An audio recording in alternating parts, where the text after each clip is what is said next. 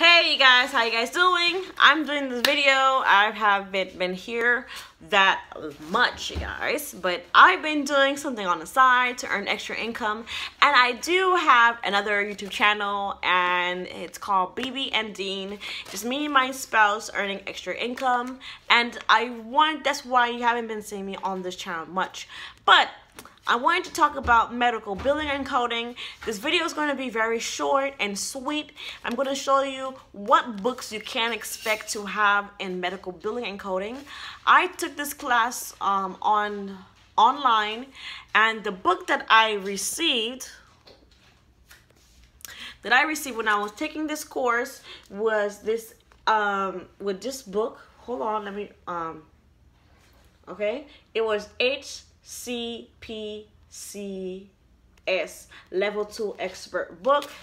Is very good.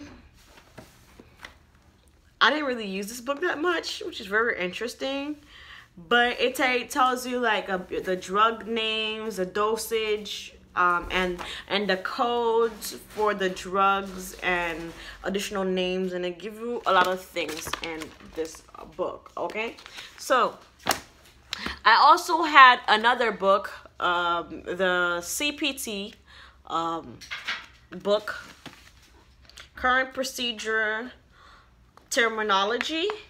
This book you're gonna use a lot, okay? This book, I use this book a lot, okay? I love this. I'm so good at navigating through this book because it helps you to code your diagnostics, and it gives you explanation. It shows you pictures to all my picture lovers in the books. It's awesome. And I believe on YouTube they will show you. Hold on. There's a video that I had with the teacher that she gave us, but I never looked at it until after. There's a channel on YouTube where they will show you how to put these stickers on each page so you can find your procedures easy. Okay, so this page is very useful. You can find it in YouTube, and someone help you on how to label your book to find your things faster. And when I was coding a year ago, I was using also the ICD-9 CM volume 1 and 2. You get this book also. It's color coded with symbols, and it's everything. You're gonna use this book also. You see, color coded and everything.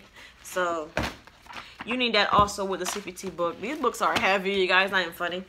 And then it been upgraded also. Some hospitals, some clinics use 2015 also, and then some of them haven't been updated, so you will need that book. And if the ones that's updated, you will need the ICD-10 CM book 2016, the official code book. It's a new one for 2016. I have guidelines, I got pictures inside of it, explanations, your codes, everything, okay? Everything is in here. And this one, I have this book, also 321 coded.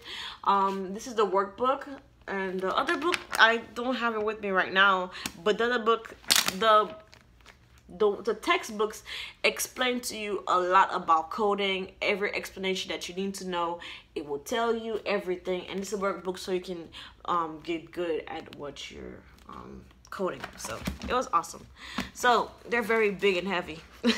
So that's it for 5th edition. I haven't used this book, but if someone is in need of this book at all, I am willing to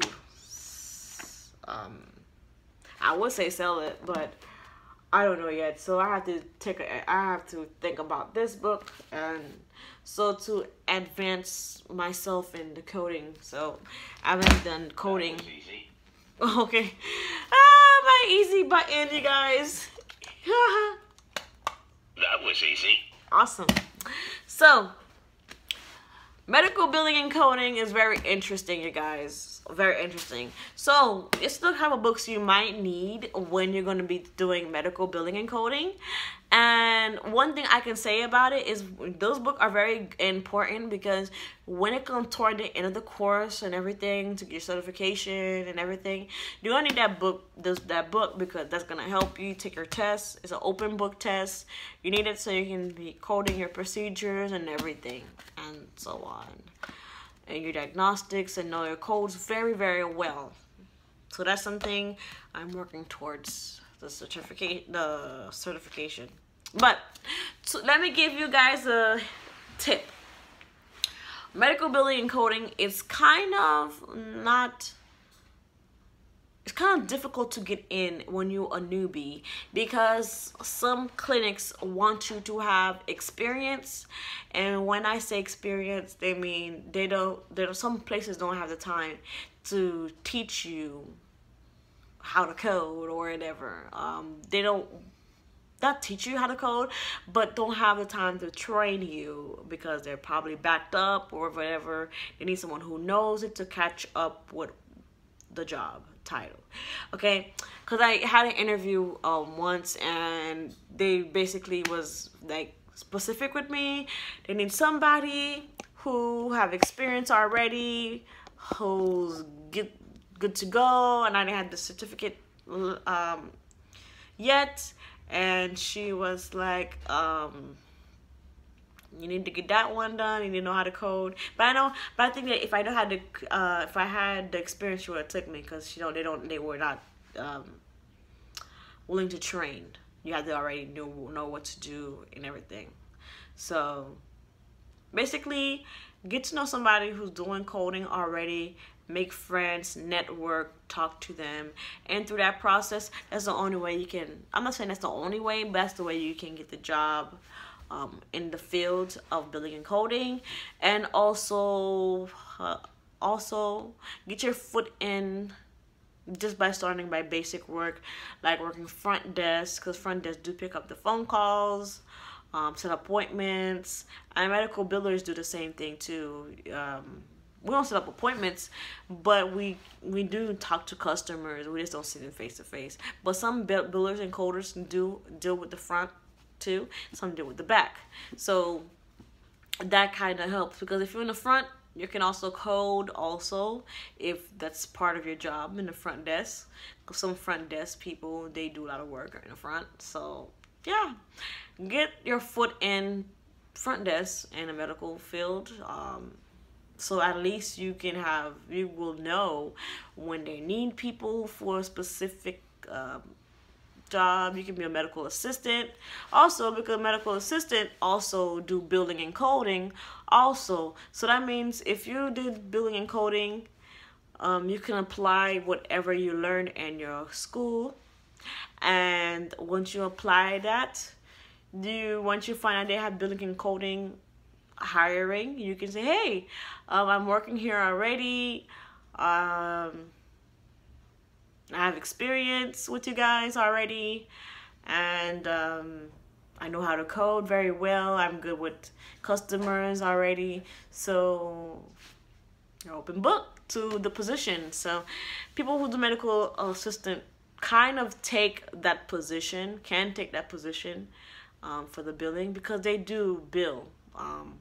Because I actually went somewhere, I was trying to ask them if they had a position open for billing and coding, and I learned that the medical administrator, basically the manager, she did the coding herself, so she don't need a biller, so she's doing everything on her own. So I was like, okay. So yeah, because medical administrators can do billing and coding. Medical assistants can do billing and coding. So if you're a medical assistant, you'll basically be answering phone calls, you'll be in the front desk, and you'll also be in the back with the customer, not in the back, but in the middle, like helping customers and everything, and then also doing the back work too. Yeah, the lab works and everything. You know what I mean. But yeah, after that, that's all I can say. But I don't know. all I can say is just good luck on your journey, because everybody have their own destination. Because the only thing I know that can be the fastest way to getting a medical building job is if you're done with all your courses and it's time for you to do an externship. You do very, very well in your externship and you know that they're hiring. Take your opportunity, do very well in your extern, and make sure you get to know everybody very well. You're not giving them one attitude, and they're employing and they need people, and hey, why?